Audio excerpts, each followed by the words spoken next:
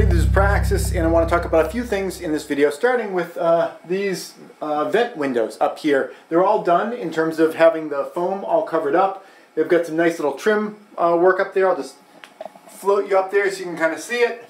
You can see we've got these trim pieces that go all around the edge, and then there is the little 8-inch boards that go in there. Came out fine. The last step in there is putting in the louver inserts, which we're going to be actually starting to build during this video.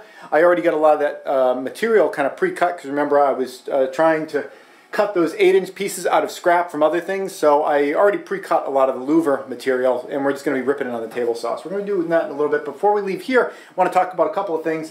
One, the radon vent here has been working great. You can see the pressure differential between atmospheric pressure and the the suction in here.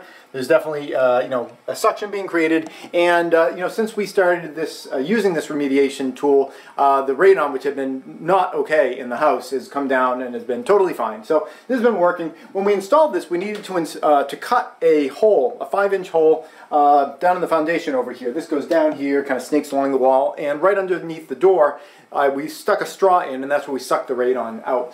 I got to cut a couple of more holes, and that's what I want to talk about in this video. That hole over there cost me $250 to get cut.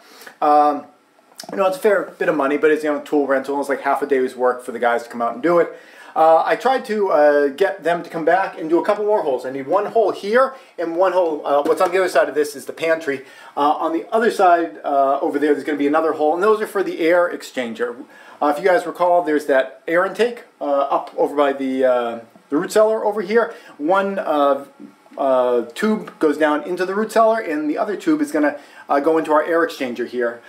So air comes in from the filter underground, passes into the pantry, into the air exchanger, and then there's going to be a hole here for it to get exhausted into the greenhouse. In the wintertime, it's going to be warm, humid air coming in here. Might as well get some extra advantage out of it. The chickens will benefit from it, and we'll just be able to keep this room a little bit warmer as we're venting the waste heat and waste air from the house out into here. So anyway, I got a price quote to get this done.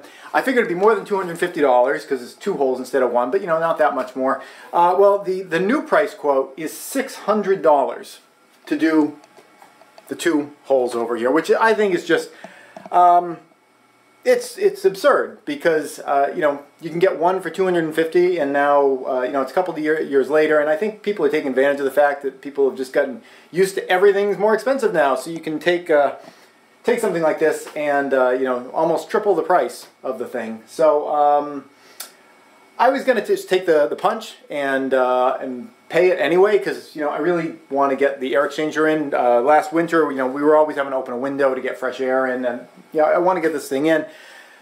But I was talking to the people, and not only is it going to be $600 to get the 2 holes in, but also because of the way they like to do things, they're going to need me to cut back like almost 25 square feet of wall here, cutting off all of the foam, ripping off all the wire lath and the stucco and everything.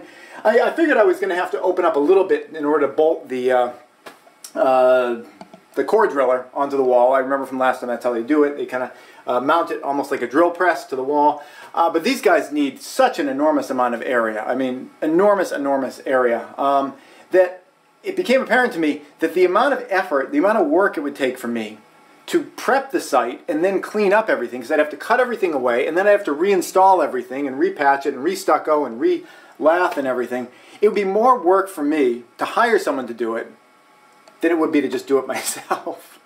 Because the people are just not very flexible. They can't just make a hole without making a huge mess.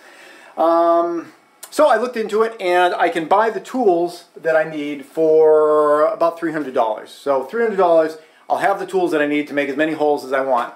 And it's just the inefficiency of the way a lot of stuff is being priced today, where you can't justify it. It's like the solar panels on the roof. They were quoting me $140,000 to put solar panels on the roof that I knew darn well I could put up myself for like $15,000. So like 10 times the cost. People deserve to be paid for their labor, but I guess Americans are just so inept and don't understand that you can do a lot of the stuff yourself, that contractors and businesses take advantage of that, and they are just making prices crazy.